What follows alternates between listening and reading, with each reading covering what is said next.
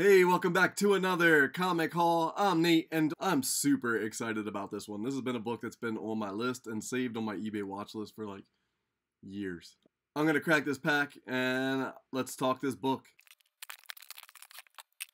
It was the Boondock Saints, The Lost Gig, from 12 Gauge Comics. Now, this book, it's the first appearance of the McManus brothers and Rocco and the Boondock Saints, the whole thing. The Boondock Saints was one of those movies that was like just so rad when it came out. Troy Duffy's like the storytelling, the way that they got to the crime scene, and then it like went back to the brothers, the McManus brothers, doing what they did. Willem Dafoe's part's awesome too, right? And like they come in and they make the one detective, you know, he guesses all wrong every time, and then he finally gets it right eventually. And then Willem Dafoe comes in and he just solves him. He's like, "Nah, you're an idiot," and shows him how to do it. I got a poster on my wall from the movie. Like, it was just rad. So anyway, well, it came in a lot as well.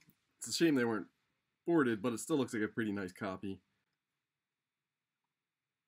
It's a fairly nice copy, even though it wasn't boarded. It also has number 1 and number 2 of In Nomine Patres, which pretty stoked to still have that cover. That cover is awesome. Really nice. It captures the scenes from the movie, right? El Duce with the guns out. The movie, it was such a good movie. Like, I loved it when it came out. I watched it so many times. Had some awesome lines, and with it just being St. Patty's Day, right? There's like Norman Reedus' character. Hey, it's St. Patty's Day. Everybody's ours tonight, right? When he's trying to drink with the Russian dudes in there, and they smack the drinks out of his hand, and they get in that brawl, and it's just awesome. What do you need rope for? You know, like so many good lines, so many good things. And then it came with In Nomine Patres, Volume 3, Mob War. So you got 1 and 2 of Mob War.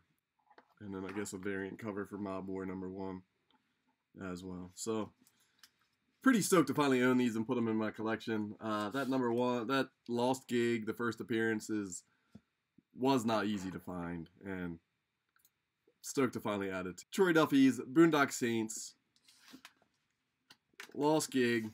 If you see them out there and they're cheap, I'd grab them. This is a good property. I like this property a lot. It took me a long time to track down 1 copy, so I'm going to keep an eye out for more copies out there and see if they ever pop up. I'm Nate. This is a comic haul, and I'll catch you on the flip side.